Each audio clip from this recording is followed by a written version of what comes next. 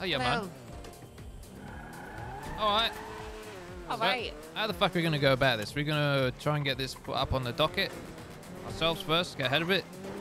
So, well, we're not gonna do anything unless they actually breach the contract, right? So here's how basically how it played out. Eugene is locked into an offer of 1,080,000. Right? He either has to sell it to us for that price, or he can't sell the car at all. He's legally been notified of it. Everything is set in stone. We have it on paper. He has to what? He has to. He has to sell it to us at the price that is stated in the contract, or he doesn't have to sell it. He can either keep the car or he can sell it to us for that price because we are exercising our option to buy the car, right? Now the thing is, we weren't going to do that. We wanted to have a chat with you and figure out how to go about it, but they were so impatient. They started strong-arming us, and they decided to blow up a car. Yes, which is why we're now going down the route of strong-arming them back, right? I'm gonna blow up his fucking casino. Yeah, maybe we should blow up his freaking casino. But basically, we're waiting for him to breach the contract now so that we can put it up on the docket because it just makes that case a bit easier. So if he does transfer the car, if they do actually just buy it without our permission, then we'll be able to sue them for the punitive damages. It's really unfortunate because all we asked for was a little bit of patience so that we could discuss this with you more thoroughly, and then in turn, this is what we got. All right, we're back, Uncle Tommy. No problem.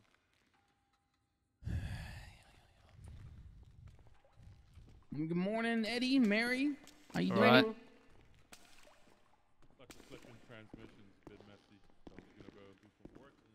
Oh, also we put in the new prices for doing Benny's installs.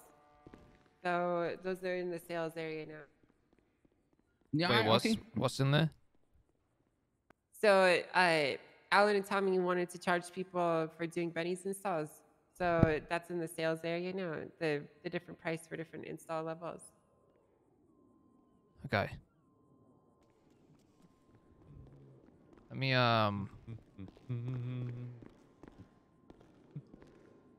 Okay, I see it in here. The SNA Codeine. Cosmetic. Yeah. So we'll give you guys some more official guidelines on exactly how to use them. Hello? Oh, dickhead.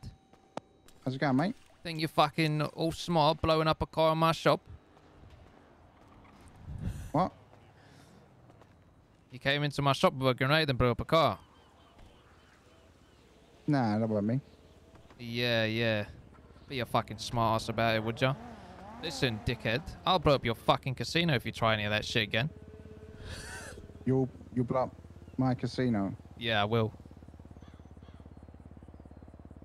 Okay. Go ahead. Yeah. I might just do that. You want to go with this again, right. Dean? What exactly happening, mate?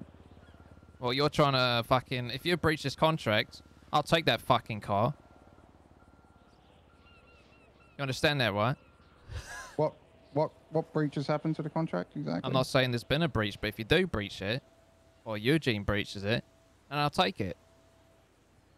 Okay. Well, are you aware that Mary did put an offer on the table and then removed that offer? Right? So technically the contract doesn't exist anymore. She also tried to extort me by saying she will remove the contract if I put $1 million in her pocket. You know about that? Well, listen, I'm still getting the rundown of things, but still, regardless. Right. Maybe you should talk to them before you come at me, mate. Listen, I'm still talking to them, but point still stands. You try and fuck with my shop like that, I'll blow up your fucking casino. All right. All right.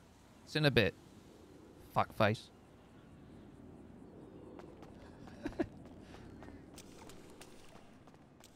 Mary, we're here.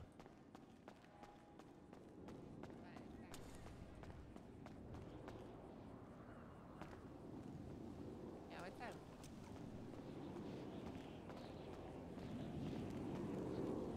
Said you tried to extort him. No. We didn't try to extort him. He said you put an offer on the table, then took it off, so we avoided the contract. No, we didn't take it off the entire time we wanted to buy the car. So what happened? I told him, look, Basically, the long and short of it is they were locked into an offer. We accepted the right of first refusal. He kept demanding that we I'll waive it blow so up that he your could buy shop, the make car. 3 We heading. said we would need to discuss it with upper management before we did waives our right of first refusal. And then he threw a hissy fit and then he blew up our car. I offered him $1 million dissolution fee for the contract and he declined it. And that's that. Okay, and this is all. Have you spoke to Hayes about all this too? It's all fine and dandy. Yeah, Hayes was standing next to us when we had this entire conversation. All right, if it breaks it, we'll take him to court. Yeah, at the end of the day, you know, we didn't do anything illegal. He can claim that we tried to extort him or we tried to commit racketeering, but a contract is a contract. The intention behind it was good, and they strong-armed us into this position. Yeah. I don't like doing this. I don't want to take Mr. Watson to court and Eugene because I understand how shitty a position that he's in right now. But instead of having a little bit of patience and letting us speak with each other, they blew up a car with a grenade.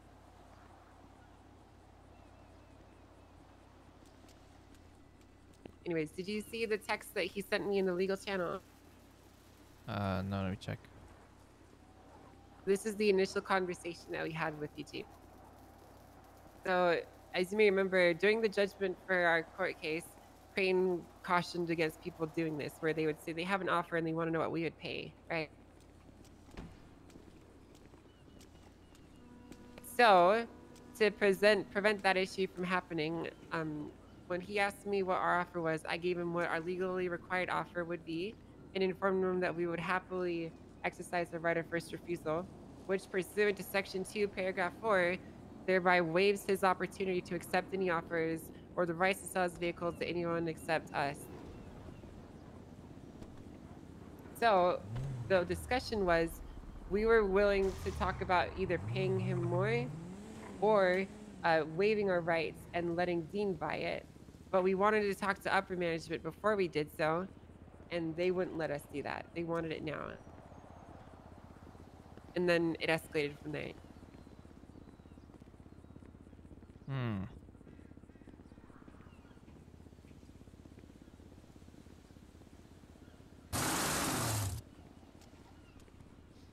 Oh, no, I still want to blow up his casino. Yeah, I kind of want to too. I feel like if we blow up his casino, then we're going to have 6 angry men in front of our place to see for blowing up our tuner shop. Then we'll have 6 angry men blowing up the casino, or whoever those 6 angry men are. Then we'll go to all their businesses and whatever fucking houses they've got, and then we'll blow all them up too. But you want to go to war?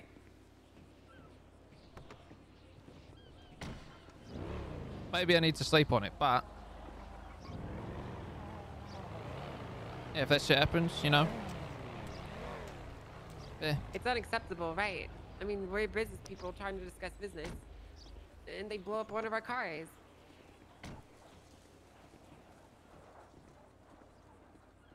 Yeah, well, yeah. Think on the whole war thing, okay? Maybe sleep on that one. Yeah. Yo, Taco. He wants to fucking go. What are your thoughts? Blow up the fucking casino. What's the coordinates for the casino?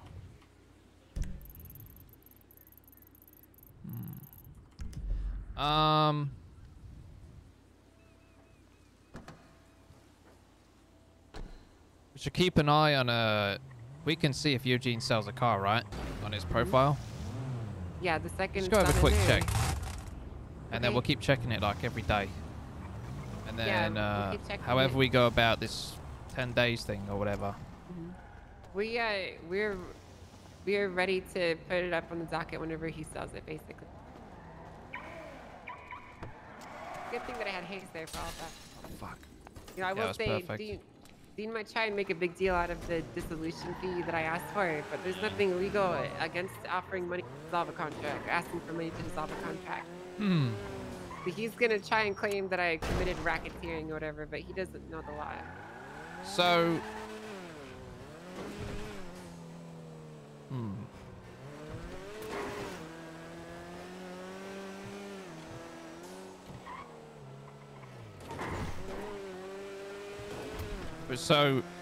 We just gotta hope he doesn't sell the car.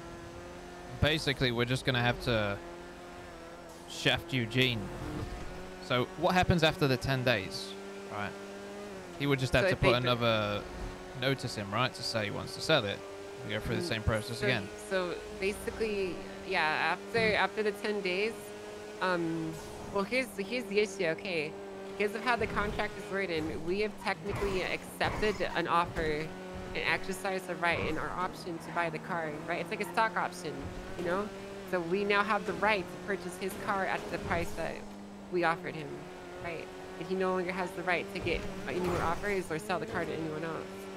But he can just wait out the entire contract and then do whatever he wants with the car, right? So if after 10 days, if he comes back with another offer, we're not required to give him one because we already accepted that one. Right. So he either can give us the car for the price that we've quoted him, as we're contractually obligated to quote him, or he can keep it, basically. So how much did we offer him? 1,080,000, which is the MSRP minus strikes. How many strikes do they have? 6 strikes on it. And Dean offered, what? 5 million. 5? Yeah, $5 million. Which was not verified by funds, which leads me to believe that he was just throwing a number out there to try and fuck us, you know. Yeah. So for the language that he was using, he just wanted us to not buy the car, right? From what he wanted. He just wanted us to fuck off and let him buy the car from the team. Yeah, I And- also need to talk to Rami about this VLC shit. Because And I told, yeah. we still need to control the sales. We can't just have cars being sold for crazy inflated prices. Yeah, we could talk about that. That's As one much thing I as think nice we as it would be to have that kind of money, it'll fuck the market.